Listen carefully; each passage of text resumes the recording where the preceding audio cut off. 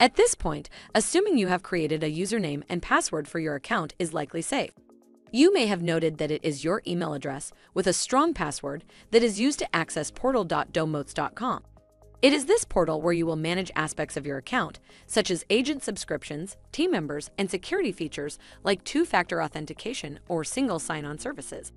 Within your Domotz portal, you can also apply your company information, such that reports you generate have your details and branding. In this video, we will focus on setting up your company information and branding. We will assume you have already activated your first agent, which will give you complete access to all pages within the portal.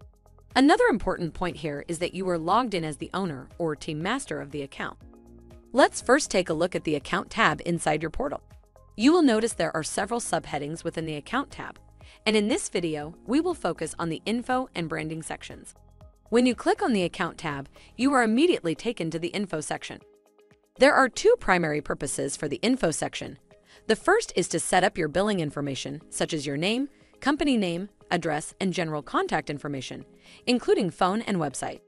Domotz will use your login information as your primary email address for communications. The second part of this page is for payment methods and invoicing details. Domotz bills your credit card on a monthly basis, starting the day after your trial ends.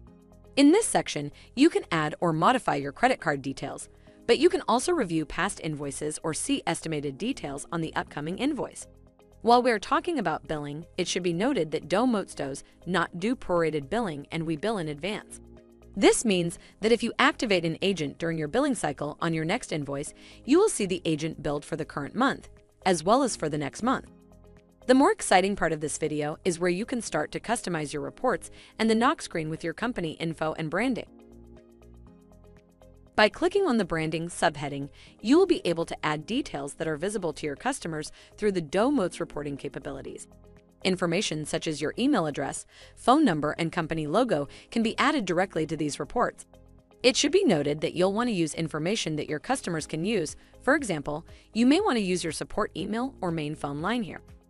Your company logo can be added and will show up in reports, but will also show up on the Sites Explorer and Inventory Sites page in the upper right corner of the map.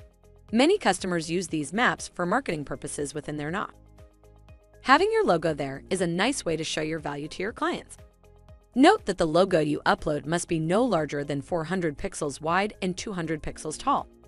Once you have entered all these details, you are ready to start generating reports.